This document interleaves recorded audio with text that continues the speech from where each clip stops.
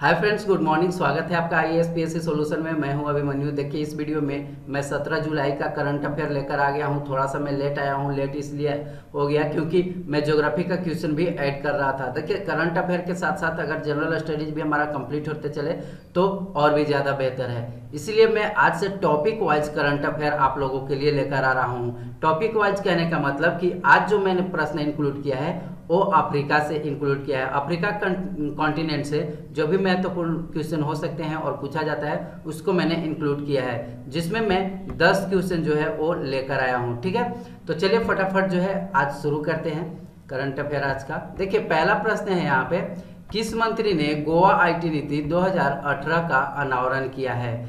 किस मंत्री ने गोवा IT नीति 2018 का अनावरण किया है? इनका नाम है रविशंकर प्रसाद। देखिए, ये कानून मंत्री, इलेक्ट्रॉनिक्स मंत्री, IT मंत्री, ये है रविशंकर प्रसाद, याद रखिएगा। और यहाँ के मुख्यमंत्री है मनोहर पार्रिकर। मनोहर पार्रिकर पूर्व रक्षा मंत्री भी रह चुके हैं। मनोहर पार्रिकर एक बहुत ही अच्छे कुशल नेता हैं, मंत्री हैं। ठीक है, राज्यपाल है मृदुला सिन्हा। ठीक है, इसके बाद है MCA ने किस कंपनी अधिनियम के तहत अपराधों की समीक्षा के लिए 10 सदस्यीय समिति का गठन किया है? यह है कंपनी अधिनियम 2013।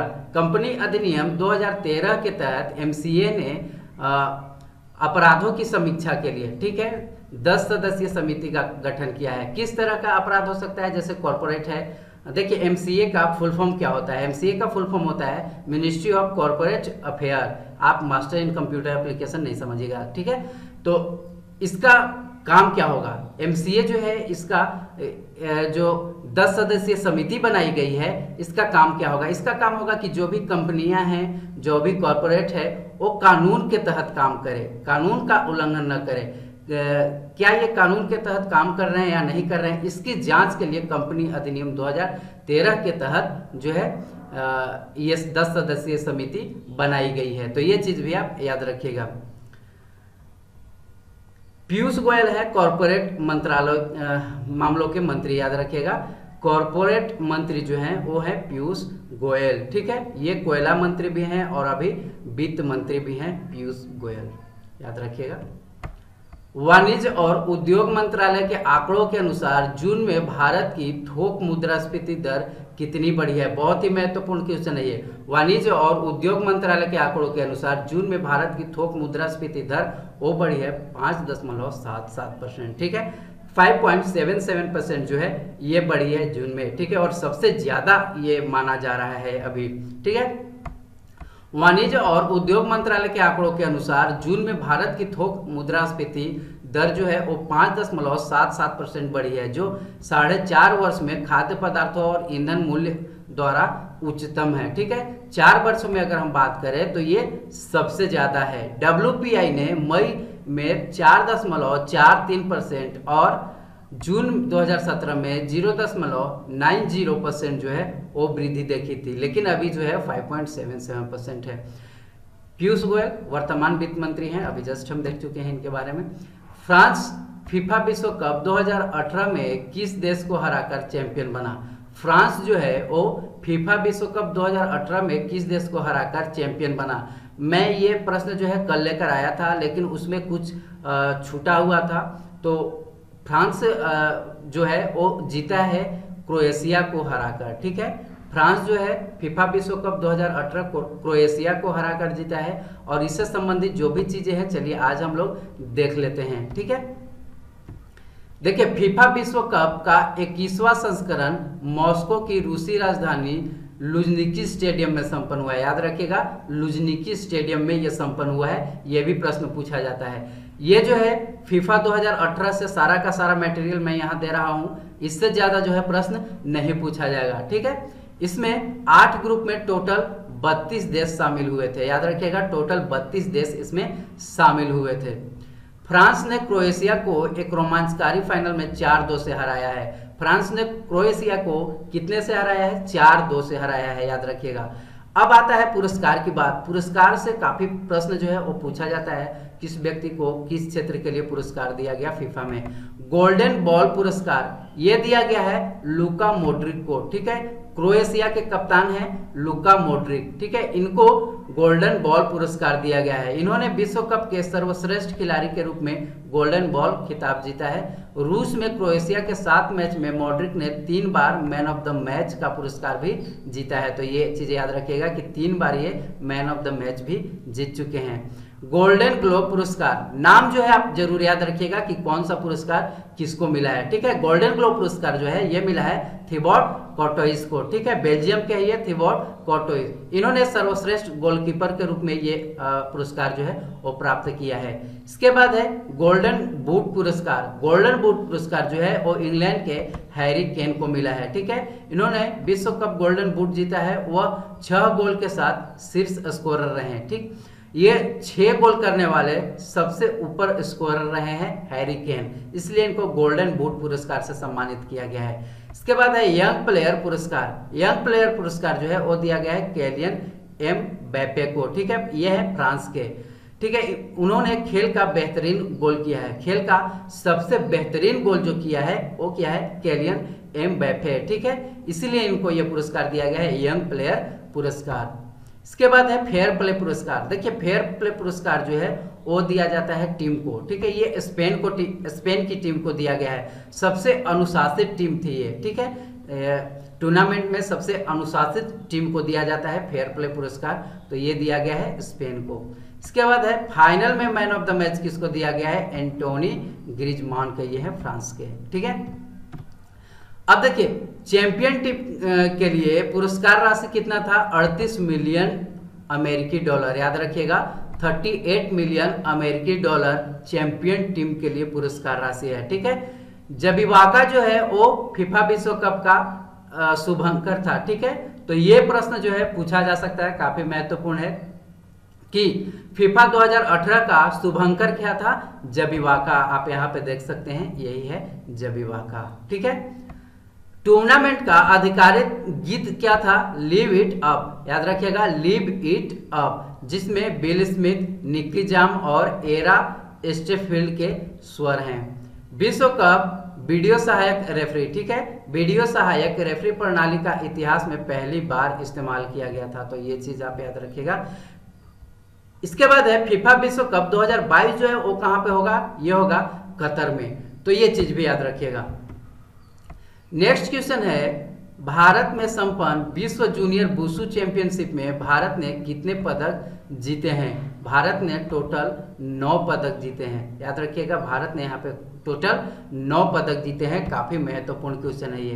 देखिए, ब्राजीलिया में 7वें विश्व जूनियर वुशु चैंपियनशिप में भारतीय टीम ने 4 रजत पदक और 5 कांस्य पदक, याद रखिएगा 4 रजत और 5 कांस्य के साथ कुल 9 पदक जीतने वाला भारतीय टीम बना है। ठीक है, 9 पदक जो है भारतीय टीम ने जीता है। मोहम्मद अमीन और समीरा मौसा के 2 कांस्य पदक जीतने के बाद मिस्र ने अपना पद रिकॉर्ड 7 तक बढ़ाया है। याद रखिएगा, यही है भारतीय टीम। इसके बाद है वोजवोडिना युवा टूर्नामेंट का 36वां गोल्डन ग्लव में कौन सा देश शीर्ष पर रहा। भारत हमारा जो है वो सबसे नंबर 1 पर रहा वोजवोडिना युवा टूर्नामेंट में। ठीक है, देखिए इसके बारे में थोड़ा सा हम लोग जान लेते हैं, कितना पदक जो है भारत ने जीता है, कौन कौन सा पदक जो है वो जीता है। देखिए, सर्बिया में भारतीय मुक्केबाजों ने वोजवोडिना युवा टूर्नामेंट में 36वें गोल्डन ग्लोब में अपना परचम लहराया। इसमें 7 स्वर्ण पदक जीतकर भारत ने शीर्ष स्थान प्राप्त किया है। टोटल अगर हम लोग बात करें तो टोटल देश जो है वो 17 देश इसमें शामिल हुए थे। ठीक है, देखिए 4 पुरुषों और 3 महिलाओं ने टूर्नामेंट में स्वर्ण पदक जीते हैं। याद रखिएगा, 4 पुरुषों और 3 महिलाओं ने। भारत ने टोटल 17 पदक जीते हैं, जिसमें से 6 रजत और 4 कांस्य। याद रखिएगा, 6 रजत और 4 कांस्य और 7 स्वर्ण पदक। टोटल जो है 17 पदक भारत ने जीते हैं। रूस जो है वो 11 पदक टोटल जीता है, 3 स्वर्ण, 2 रजत और 6 कांस्य पदक। तो ये काफी महत्वपूर्ण है। याद रखिएगा कि कौन कौन से पदक जो है वो कितने पदक जो है भारत ने या रूस ने, और देशों के बारे में भी याद रखिएगा, पूछा जाता है। कजाकिस्तान ने कुल 7 पदक जीते हैं, जिसमें से 5 जो है वो स्वर्ण पदक जीते हैं। तो देखिए 5 स्वर्ण पदक जीतने के बाद जो है वो रूस से ऊपर रहा कजाकिस्तान, ठीक है, याद रखिएगा। जबकि रूस ने मात्र 3 ही स्वर्ण पदक जीते हैं। सर्बिया की राजधानी है बेलग्रेड, मुद्रा इसकी है सर्बियाई दिनार। LIC बोर्ड ने किस बैंक के स्टेक को खरीद को मंजूरी दी है? LIC बोर्ड ने किस बैंक के स्टेक की खरीद को मंजूरी दी है? इसका नाम है IDBI बैंक, IDBI बैंक। देखिए इसमें board of life insurance corporation of India LIC, ठीक है, इसने IDBI बैंक में 51% हिस्सेदारी रखने के लिए बीमाकर्ता के प्रस्ताव को मंजूरी दी है। ये भी प्रश्न पूछा जा सकता है कि कितना प्रतिशत जो है वो हिस्सा रखने के लिए, हिस्सेदारी रखने के लिए, तो याद रखिएगा 51%, ठीक है। वर्तमान में LIC में जीवन बीमा कंपनी की लगभग 7.5%, 7.5% हिस्सेदारी है और सरकार से शेष हिस्सेदारी हासिल करेगी। IDBI बैंक का मुख्यालय जो है ये है मुंबई में, ठीक है, और इसके CEO हैं श्री B श्रीराम। नेक्स्ट है, किस राज्य सरकार के द्वारा मैं अंग्रेजी से डरता नहीं हूं अभियान शुरू किया गया है? काफी महत्वपूर्ण क्वेश्चन है ये। मैं अंग्रेजी से डरता नहीं हूं अभियान किस राज्य सरकार के द्वारा शुरू किया गया है? ये शुरू किया गया है हरियाणा के द्वारा, ठीक है, हरियाणा के द्वारा। देखिए इसका उद्देश्य क्या है? इसका उद्देश्य शिक्षकों की क्षमता निर्माण कर छात्रों को अंग्रेजी सीखने, पढ़ने, लिखने और बोलने में मदद करना, ठीक है, सक्षम बनाना। स्कूली शिक्षा के प्राथमिक स्तर पर 1000 वाक्यों वाली एक पुस्तिका तैयार की गई है। ये चीज भी याद रखिएगा, ये भी पूछा जा सकता है। और मनोहर लाल खट्टर यहाँ के मुख्यमंत्री है हरियाणा के। नेक्स्ट है, योग में उनकी उपलब्धियों के लिए किसे British India of the year? योग में थोड़ा सा यहाँ पे मिस्टेक हुआ है क्वेश्चन लिखने में। योग में उनकी उपलब्धियों के लिए किसे जो है British Indian of the year का नाम दिया गया है? यहाँ पे ये नहीं रहेगा, ठीक है। योग में किस उपलब्धियों के लिए किसे जो है वो British Indian of the year का नाम दिया गया है? ये दिया गया है ईश्वर शर्मा को। ईश्वर शर्मा जो है ये 8 वर्षीय एक लड़का है जिसको British Indian of the year में योग में नाम दिया गया है, ठीक है।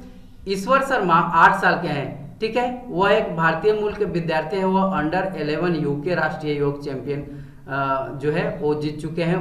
उन्होंने जून 2018 में कनाडा के विनिपेग, ठीक है, कनाडा के विनिपेग में आयोजित विश्व छात्र खेलों 2018 में ग्रेट ब्रिटेन का प्रतिनिधित्व कर स्वर्ण पदक जीता है। तो किस किस देश में कौन सा पदक जीता है इसने ईश्वर शर्मा ने, वो भी आप याद रखिएगा, ठीक है। कनाडा के विनिपेग में जो विश्व छात्र खेलों 2018 में संपन्न हुआ था, ग्रेट ब्रिटेन का प्रतिनिधित्व इन्होंने किया था ईश्वर शर्मा ने, और इसमें इन्होंने स्वर्ण पदक जीता था। ये चीज भी आप याद रखिएगा। बर्मिंघम में भी आयोजित हुआ था युवा विजेता श्रेणी में इसे British Indian of the year का नाम दिया गया है, ठीक है, British Indian of the year, ठीक है। ये भारतीय मूल के हैं। उन्होंने मई 2018 में तुर्की में यूरो एशियाई योग चैंपियनशिप, याद रखिएगा, यूरो एशियाई योग चैंपियनशिप में स्वर्ण पदक जीता था। चलिए यहां से जो है ज्योग्राफी का क्वेश्चन स्टार्ट होता है। आज का हमारा महत्वपूर्ण क्वेश्चन है ये, और क्वेश्चन जो है 5 क्वेश्चन मैं आपको बताऊंगा और 5 क्वेश्चन का जवाब जो है आपको कमेंट में लिखना है। कल जो मैंने क्वेश्चन आपको दिया था उसमें से बहुत कम लोग जो है अपना कमेंट बताए थे, तो प्लीज आप लोग भी कमेंट बताते रहिए, आंसर देते रहिए, इसके बाद ही मेरा भी हौसला थोड़ा सा बढ़ेगा, ठीक है। और प्लीज इस वीडियो को शेयर कीजिएगा, लाइक कीजिएगा, और सब्सक्राइब अगर नहीं किए हैं चैनल को तो प्लीज सब्सक्राइब जरूर कर लीजिएगा। एटलस पर्वत श्रृंखला किस महाद्वीप में स्थित है? एटलस पर्वत श्रृंखला जो है ये कहाँ पे है? ये है अफ्रीका में। आप यहाँ पे देख सकते हैं, ये है अफ्रीका का मैप, ये है एटलस, ठीक है।